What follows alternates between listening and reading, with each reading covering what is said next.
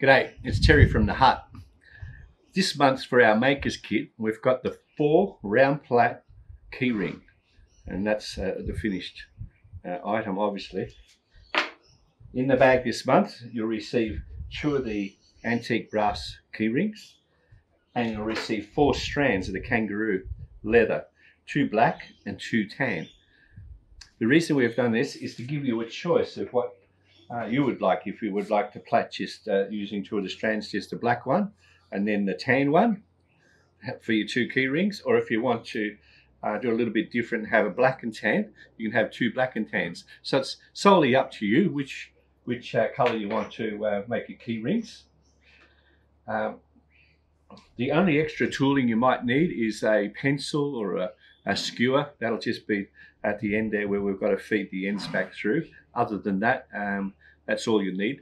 The 4 round plait is such a great plait. It's very easy once you get the hang of it. It's one of those plaits that as soon as you get into the rhythm, it's a lovely plait. The 4 plait can take you on to many other items. You can 4 plait stock whips and all that sort of stuff as you get better at it, and the different leathers and how you cut your leathers and that. This is a good intro into it and a great little item to have and make.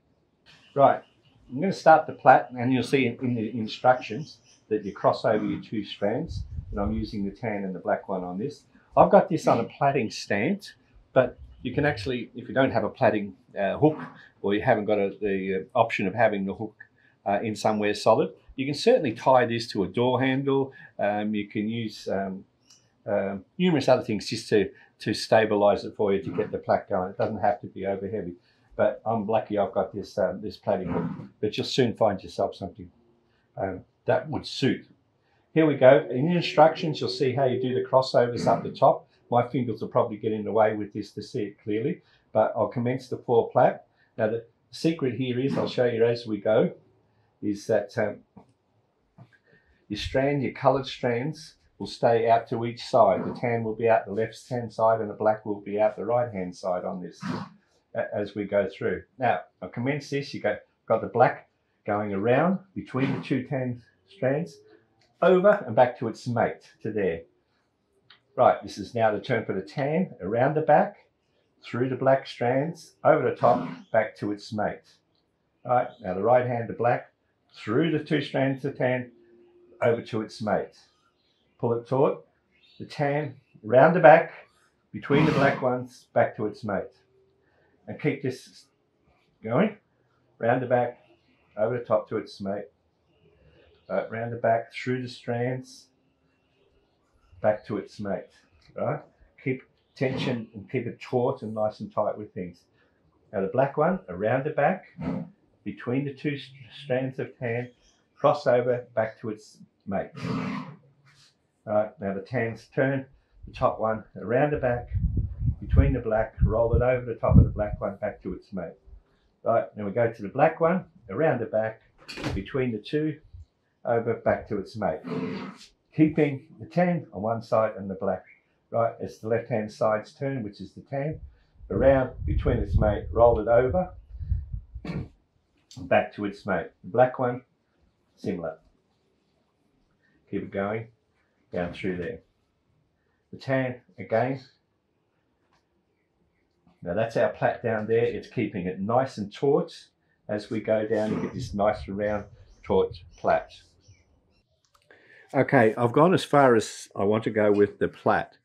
Now, to finish and tie off the plait with this little crown, I've separated the 4 strands as you see here and pinching tight with that. I've got to make loops. So there's the black. I'll start with the black and loop that over that tan. The tan, its loop is there. Then the black one looped over to there.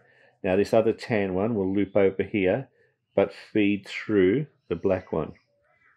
See that? As we pull them down, they'll come down into that little square. Just lightly, and see how we get this little square here with the 4 loops. And that's just putting a loop over each one. And that's where we start there. And you can pull it in, just don't go over tight, because we need that little center that we're going to feed up through.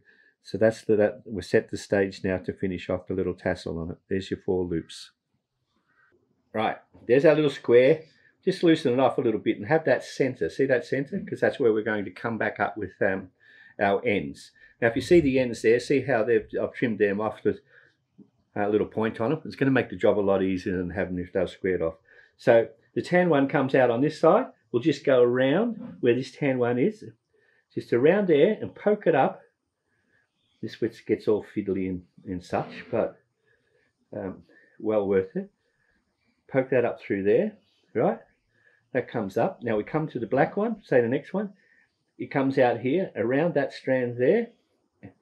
And again, here we go. We poke it up between that. Now this is where you need your pencil or your scribe or whatever you've got that you can keep opening these up a little bit to squeeze them through. Right, up she comes. Now don't worry about pulling too much tension on this stuff at the moment. Right, the next one, remember, it comes out there around that fella and then up through the middle. And really, you'll see its own path. It'll follow its own path up through there. See that? Up there. Now, our last one is the black one, around through there. This is where I'll need the scribe to open this up a bit for me. There we go.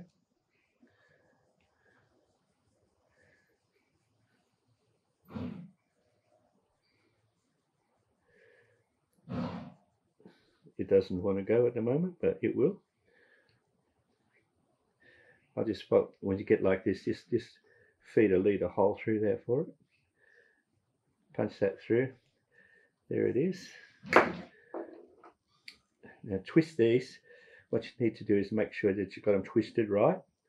So when I say right, that your leather is flat when it comes through. Yeah, that comes up there. I give it a little pull on all your strands, right? And what I do is I will roll this, or you can put it on a bench, roll it with a bit of timber. I'm just going to do that with my hands just at the moment to get it all nice and neat and taut. You pull these tighter and tighter and tighter, right? And then you've got your lovely little knot there. You see that at the end of your plait. You've got that. So, and here's another finished item here with that. You pull them down nice and tight. So you can trim them off at whatever length you like. I always like to have a little bit of angle on it. You'll see how this has been finished. This one here, just as it. How long you want your tassel straight, up to you. How long you want your actual key ring is up to you with the materials you've got available. So look, it'll take a little bit of practice, but it's a great thing once you've achieved it. A lot of satisfaction when you get something like this achieved, and that's your first one. And remember, you've got another one in the kit. So enjoy, practice your plaiting, keep it nice and taut and neat. Once you've done this sort of thing, you can give it a bit of a wipe over with some leather conditioner. But it's a great little item, and you'll have to make good gifts too. So that's the maker's kits from me. So it's hooroo from the heart.